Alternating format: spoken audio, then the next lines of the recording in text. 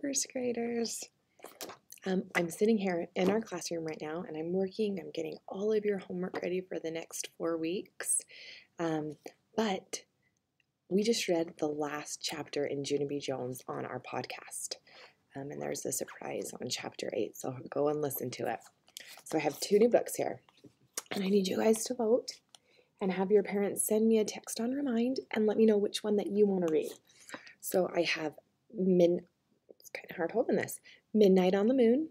That would be the next Magic Tree House. Or I have Junie B. Jones is Captain Field Day. So take your vote. Pick which one you want. Have your mom send me, your dad send me a text, whoever.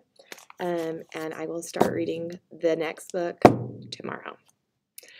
See you guys soon.